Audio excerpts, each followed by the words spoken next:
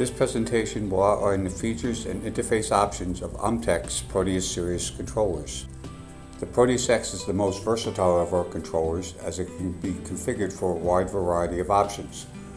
The Proteus X is used as large sites and can handle up to 40 level probes or up to 64 bright eye sensors.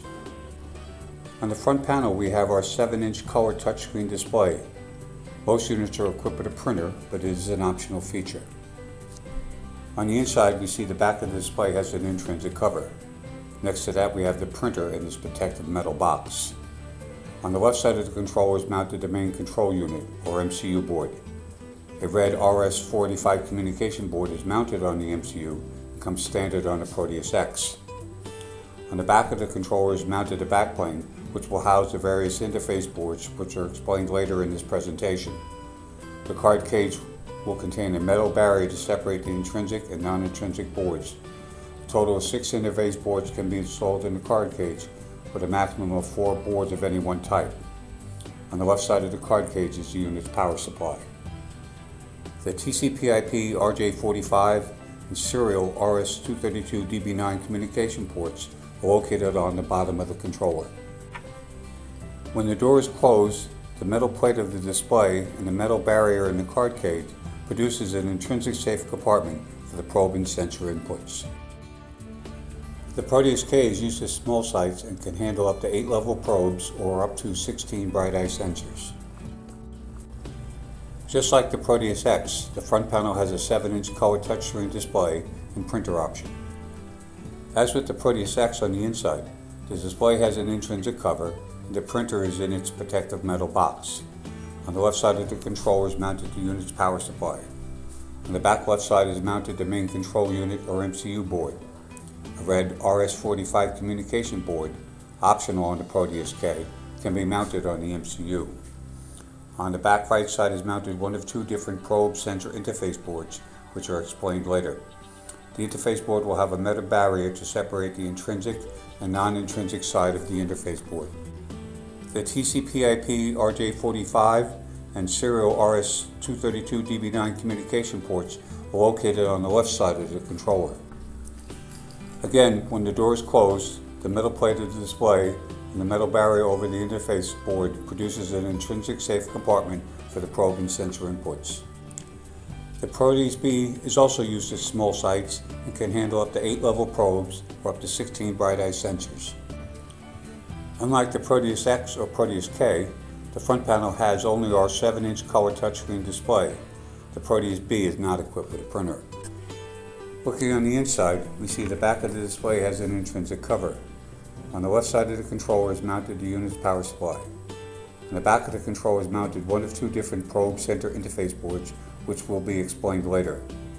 Like the Proteus K, the interface board has a metal barrier to separate the intrinsic and non-intrinsic sides of the interface board. As it does not have an MCU board, there are some unit functions that will not be available. A serial RS-232 DB9 communication port is located on the left side of the controller. As with the other controllers, when the door is closed, the metal plate of the display and the metal barrier over the interface board produces an intrinsic safe compartment for the probe and sensor inputs.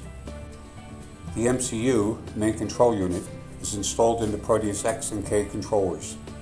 It provides the various input-output functions required by the system, as well as the web interface function and the optional Modbus protocol. This is a data collection point for log storage and print functions.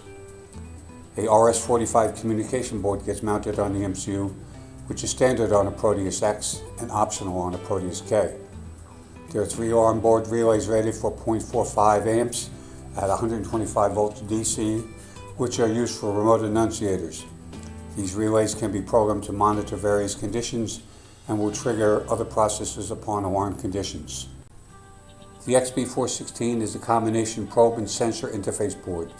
It is responsible for communicating with the probes and sensors, gathering the required data for other functions of the controller. It stores the data to be viewed in the on-screen reports and transfers data to the MCU for print functions. The XB800 performs the same functions as the XB416, with the only difference being that it only collects probe data. Individual XB416 and XB800 interface boards can be combined in the Proteus X controller. The XB416DC is the wireless version of the XB416 and performs the same functions. However, information is sent from the tank or the transmitter to the controller, the receiver, via radio transmissions. This unit gets installed in a Proteus X and is referred to as a Proteus W. The XB800DC is a wireless version of the XB800 and also communicates via radio transmission. Both the XB416DC and XB800DC are equipped with RS-232 communication test ports to assist with troubleshooting radio transmission issues. In special cases, wired and wireless interface boards can be installed into a single Proteus X unit.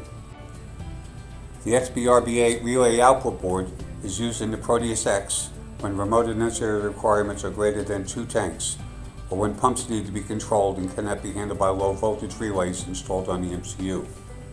For Proteus K, this module is mounted in an external enclosure and is called an XC-R8. The XB4IO is a combination input-output board for the Proteus X only. The relay outputs can be programmed in the same manner as the XB-RB8. Discrete contacts can be connected to the inputs and can be programmed to control 7 different individual functions. This completes the presentation on features and interface options of the Proteus series controllers.